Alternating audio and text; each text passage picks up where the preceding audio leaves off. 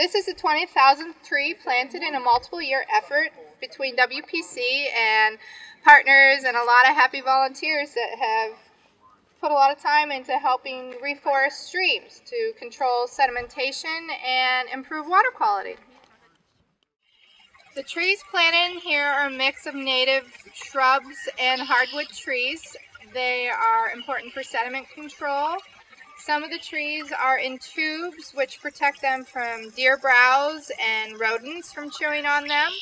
They have nets on top, which are to prevent bluebirds and other birds that sometimes like to pop down in the tubes to pick bugs from going in there. And as the trees emerge, in 7 to 10 years, the nets will be pushed down and the tubes will come off.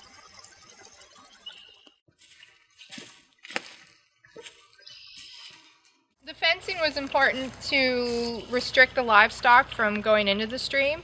It took a lot of communication and education to make the farmer aware that moving his cattle will make a huge difference for water quality as well as for herd health.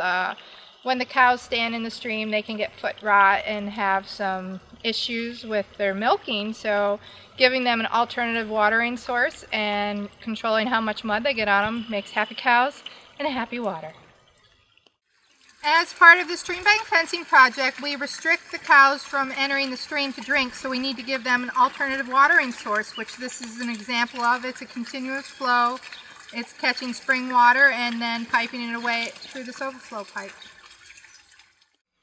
As the cattle graze, they are walking and tramping through an area and pulling up the grass, so this is what this whole bottom would look like.